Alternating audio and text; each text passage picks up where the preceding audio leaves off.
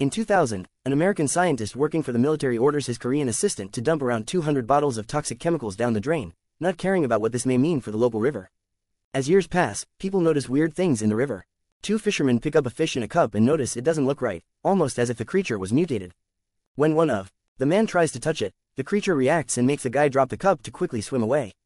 In 2006 at a bridge, a businessman is considering self-deleting and notices something dark and big moving underwater before jumping. One afternoon near river, Gang-do falls asleep inside his dad's snack stall. A homeless boy called Se-ju tries to steal some food, but his brother Se-jin takes him away.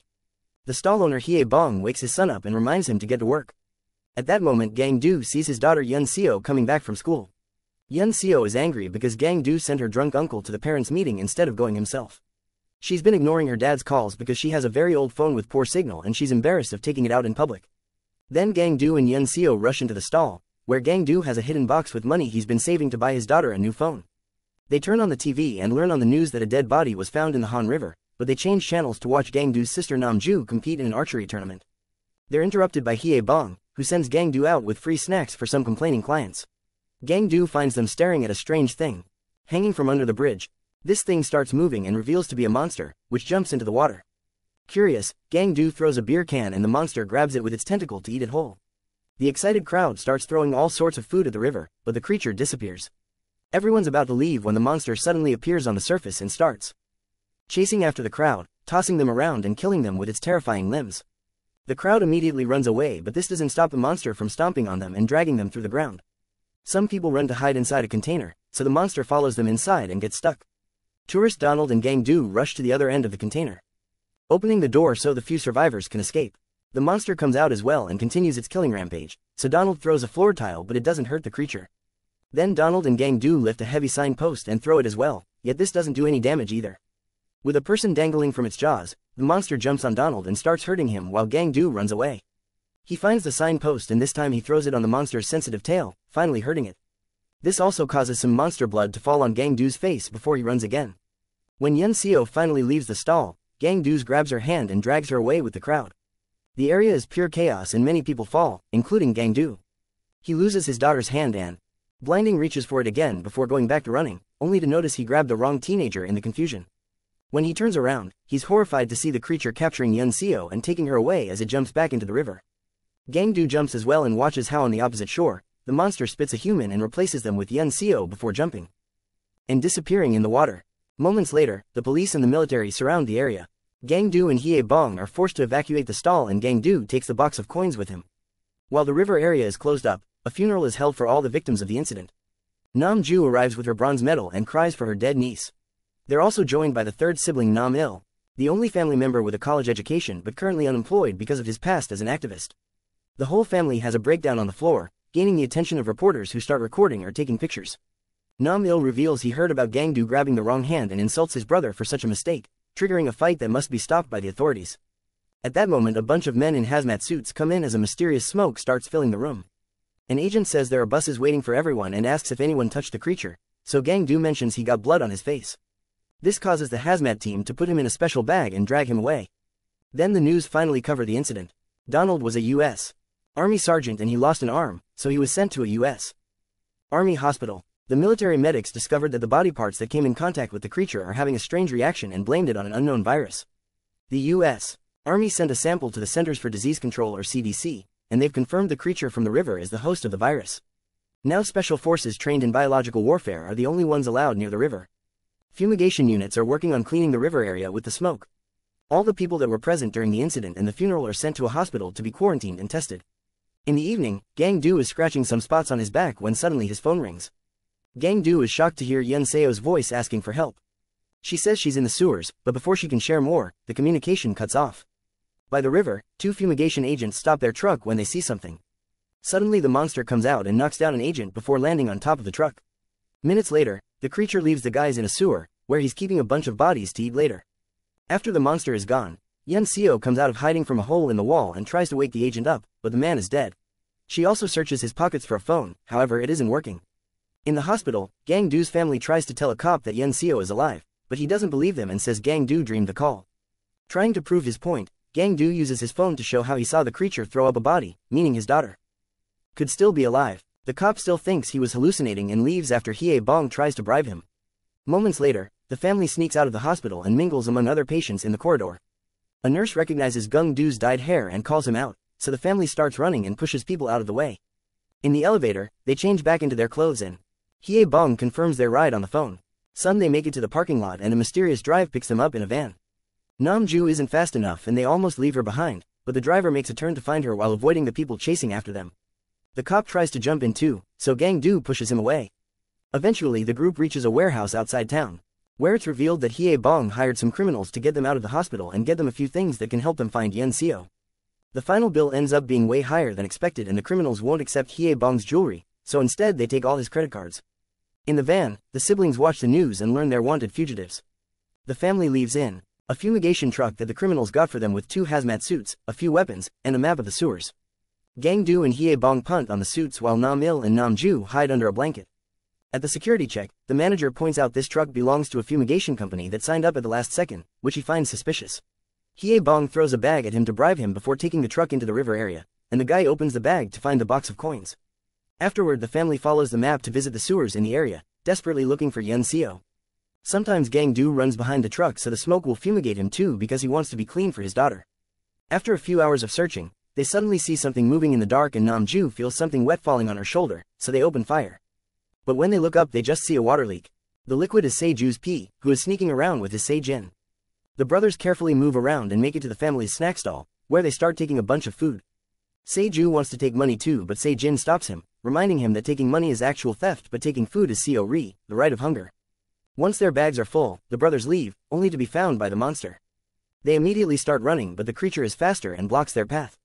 Moments later the family makes it to the stall and shares a warm dinner while pretending Yun Seo is with them to keep their hope up. Meanwhile the real Yun Seo is trying to gather water from a leak. When she hears the monster, she pretends to be unconscious and watches it drop the brothers before leaving. Yun Seo checks on them and discovers Se Jin is dead but Se Ju is still alive, so she protects him from the creature's eyes. Back to the family, Nam Ju and Nam Il insult Gang Du because he's fallen asleep again. Hye Bong hates hearing this and shares what happened to Gang Du, who was smart as a child. When he was younger, Hye Bong was almost never home and would stay out all night. Gang Du went to the neighboring farms to take food under Seo Ri, but it wasn't enough for a healthy development. That's why he grew up to be slow-minded and his body sometimes randomly falls asleep. At that moment Gang Du wakes up and notices the monster is standing outside. Hye Bong opens fire and this enrages the creature, who runs toward the stall and starts pushing until it throws it on its side. Since it's close, Hye Bong fires again and causes the monsters to fall. Then the family comes out and notices the beast is still alive, so Nam Il also shoots it. The monster immediately runs away and climbs on the bridge, where it causes a bunch of cars to crash. Then it climbs under the bridge, jumping around while the guys keep on firing until they're out of bullets. The monster jumps in the water and the family notices the soldiers are coming, so they start running away. Gang Du says he has a bullet left, so Hye Bong takes his gun and tells his children to run to the truck while he takes care of the monster. As soon as the beast comes out, Hye Bong tries to fire, only to discover Gang Du miscounted and there are no bullets left. The monster quickly knocks him down, then grabs him with its tentacle and smashes him on the ground, instantly killing Hye Bong. The siblings cry for their dead father, but their grief is interrupted by the authorities. While Nam Il drags Nam Ju away, Gang Du decides to hand himself in out of guilt. Sometime later, the news media announce that Donald died of the virus. The CDC decides they'll use Agent Yellow, a chemical system developed by the US, to fight virus outbreaks and biological terror. Spreading such toxic chemicals is considered unsafe by many citizens, who are ready to protest against it. News media also says that the virus has symptoms similar to a common cold, so people on the streets step away from anyone who sneezes or coughs. In the meantime, Nam Il meets with Fat Guevara, a friend of his from his activism days. Guevara sneaks Nam Il into his office after hours because he works for a telephone company and can track Yun Seo's call. They find it quickly on the computer, but to access the GPS they need a password. Guevara suspiciously keeps asking about Nam Ju, so Nam Il explains they split in the sewers and he doesn't know where she is. Since the password they found on a desk note isn't working, Guevara says he'll search the manager's office. However, he's only pretending and all his buddies are hidden there, waiting to capture Nam Il for the reward. At that moment Nam Il finds another password note and successfully enters the system, finally finding Yun Seo's location, the Wonhyo Bridge. After he marks it on the map, he notices all the people coming out of the office to catch him. Nam Il puts a clip on a plug and inserts it in the outlet, causing a short that leaves the room dark. The team panics and searches the office, but by the time the lights come back, Nam Il is already escaping. On the street, he hears the police coming, so he has to jump off the bridge to escape. His body ends up pretty sore. So he passes out under the bridge after texting Yun Seo's location to Namju. All this time, Namju has still been searching for Yun Seo. She sleeps in bridge beams, sneaks around in the water not to be seen, and takes food from the family's store. She also charges her phone and sees her brother's text. Namju immediately runs to the Wonhyo bridge while calling Gang-do to share the information. Unfortunately, the monster finds her and hits her before she can shoot her bow, causing her to fall into a very narrow sewer. Namju falls unconscious and the beast can't reach her, so it just leaves. In the lab, Gang-do's hopes have revived and he tries to run out of the room, but the medical team immediately overpowers him and injects him with a sedative. However, an hour passes and he isn't unconscious, so the doctors decide to take the sample anyway. Gang-do screams in pain as the needle pierces his skin and gets the attention of an American doctor, who makes the others stop. With the help of a bilingual medic, Gang-do explains the situation with his daughter and how nobody listened to him. At first the American doctor asks questions as if he was interested, but sadly he's only pretending to test Gang-do's psychological state. He decides the virus is causing dementia, so they must take a sample from Gang-do's head. The Korean doctor thinks this is a little too much, so the American guy takes him to the side and explains the truth. Donald died of shock during the operation and the autopsy didn't find any viruses. The tests on the quarantined people were negative too, so most likely there's no virus at all. Gang-do's English isn't very good, but he can understand the basic, no virus at all, and demands an explanation. The doctors immediately take him to the operation room, where they take a sample from his brain. In the sewers, Yun Seo takes the clothing from the bodies and ties them together, adding a cop's baton at the end. With Seju's help she throws it up and connects it to the sewer grill, but now it's out of her reach. At that moment the monster comes back, so the kids run to hide in the hole and watch the monster throw up a bunch of human bones together with a beer can. Then it comes down to eat another person, only to hear the hiding duo. It inserts its mouth into the hole, so the kids move back until they're out of reach. After the operation, Gang-do pretends to be in a numb state. When a doctor takes a blood sample, Gang-do takes the chance to capture her and take the needle as a weapon. He threatens to spray blood with the virus on the other doctors, so they move away and allow him to get out. The lab is a container outside town and a bunch of soldiers are just having lunch. Using the doctor as a shield, Gang-do kicks the tables and then runs to escape in an ambulance. Under the bridge, Nam-il wakes up and discovers he was saved by a tramp. He asks for directions to the Wonhyo bridge while taking the guy's empty beer bottles, offering money in return. The tramp breaks a bottle on Nam-il's head saying money can't buy everything, but he still agrees to be his guide. The duo takes a cab and during the trip, they use the empty bottles to make Molotov bombs. On the streets, people are gathering to protest against Agent Yellow, which will also be released at Wonhyo bridge. Back to Yun Seo, she notices comes out of the hole to find the beast sleeping. She throws a can to be certain it won't react, then she runs back and jumps on its big body to reach the clothing rope. She successfully grabs onto it, but her relief is short because the monster uses its tentacle to bring her back down. It still looks asleep, so it may be its instinct reacting. As Seju wets his pants in fear, Yun Seo barely moves her foot and wakes the creature up.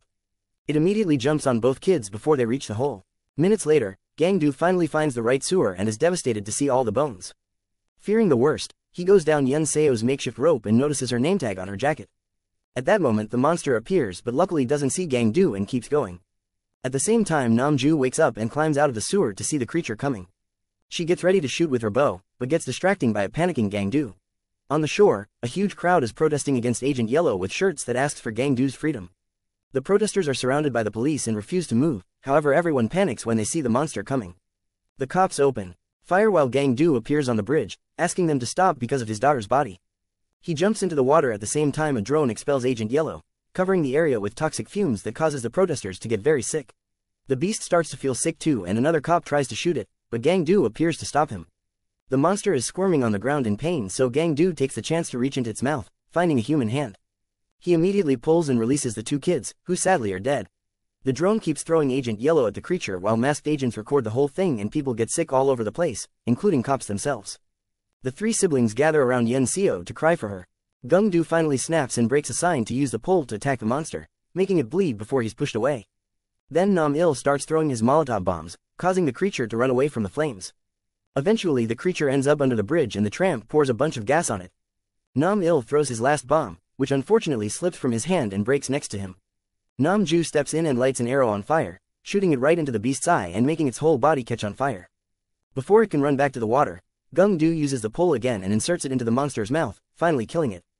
Afterward Gang-do checks on Seju, curious to know if it was a friend of his daughter's. He discovers the kid is actually alive and carries him away from the toxic area. Many weeks later, Gang-do has cleaned up his act and is now in charge of the snack stall while taking care of Seju.